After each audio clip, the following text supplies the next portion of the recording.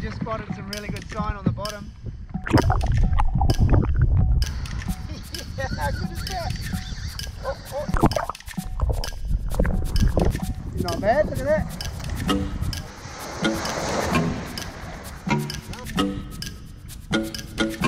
Oh man, good catch.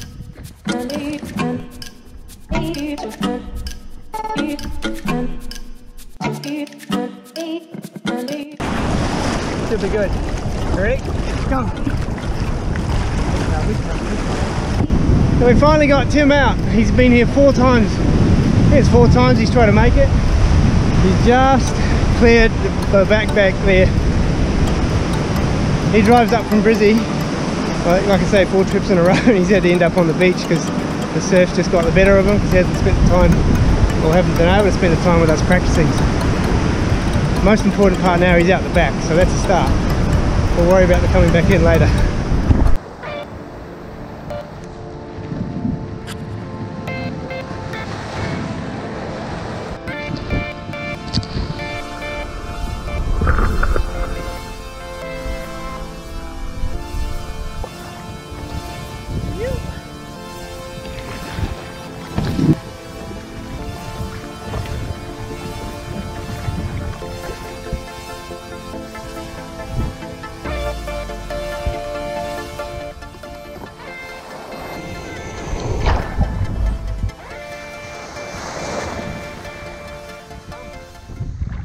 Hard work out here. We can't stay on the fish because this wind is blowing us off every time. We've got a few good marks here, and I'm dropping. I've got the coconut ice jerk shad. I'm just slowly dropping that down. Man, did that get hit hard? Man, did that get hit hard?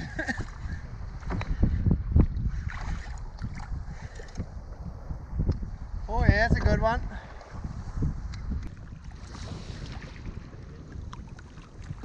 Not bad.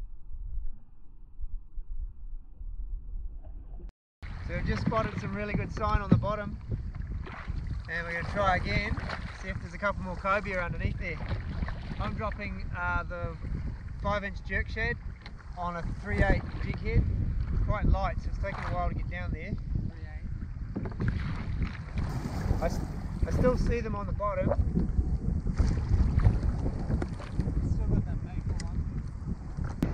Uh oh, 2 lines out, it's going to go bad.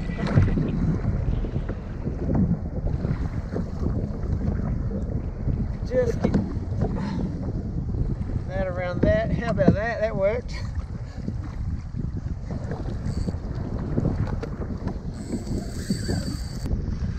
Oh, that's a good fish. I have no idea what this is at this point.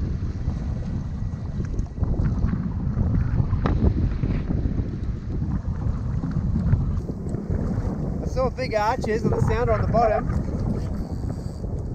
Got plastic down, then threw that bait out, but this got smoked.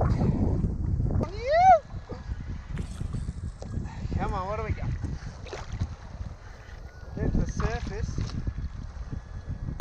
It's a cobia.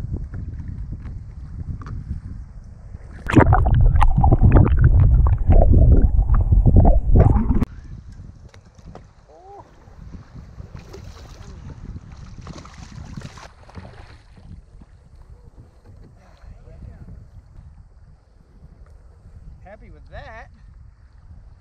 Look at that guy. Yeah, it's a good fish. Pilchard floating out the back, we're on. It's a good fish. Ooh. Yeah.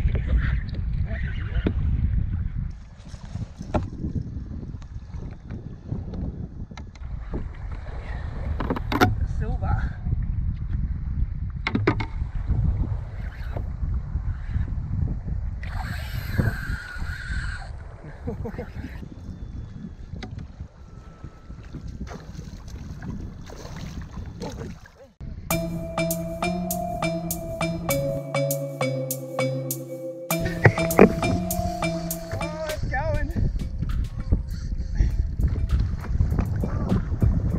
We're just de-rigging everything, ready to go back to the beach.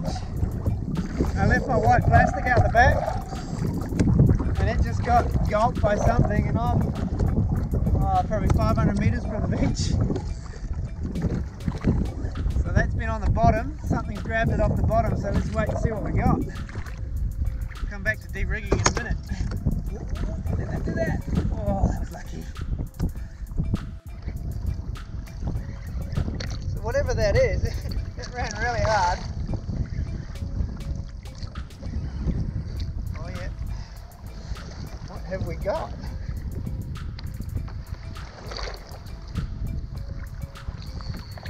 Oh, it's got some weight to it. Yeah, how good is that? Oh, oh. I think we might have another cobia here.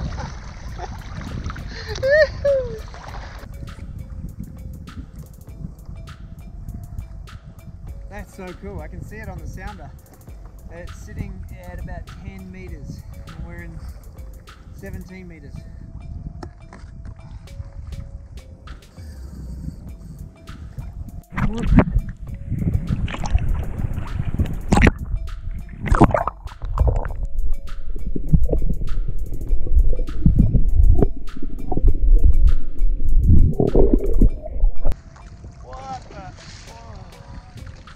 No, it's not done yet. Go back. Go back. Okay. Check it out. It's huge. Oh man, I'm scared to gaff this. No, no, no, don't run, don't run. Come on. Go for tail grab at this rate.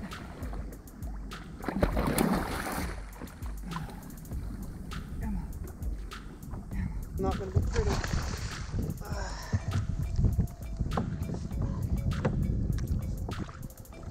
Panic here is where we lose it. Oh. Back.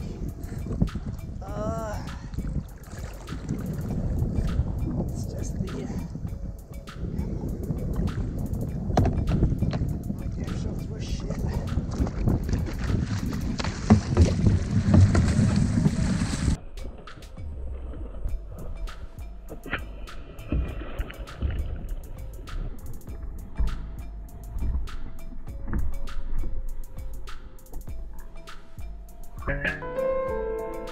Hello darkness, my old friend. I've come to talk with you again. Oh, I lost it!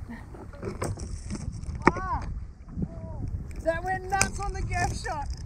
It just took my gaff, just floating there, and threw the hook. That was insane. I don't know what I was going to do with that anyway. Check it out. I hit the tail of it and it just ripped the gaff out of my hand, and that's what I got left. Wow, I'm going to get my gaff. My gaff floats. Oh. That was the biggest cobia I've ever had. My gosh. That has come to the surface 4 times. I thought for sure it was tired. And my gaff shot sunk into the tail. Well, it actually just caught the tail because it's really hard to get the head. And then it just went nuts and nearly pulled me out of the kayak. So when it took off, I let go of the gaff. And then it came around the other side of the boat, flicked the line out, that lure hit me in the leg, and then the gaff popped up, floated away, and the fish is gone with a little hole in his tail. Can't complain. I've got a cobia for dinner, I've got a sweetlip for dinner, and a little Spanish mackerel, so I got plenty to eat.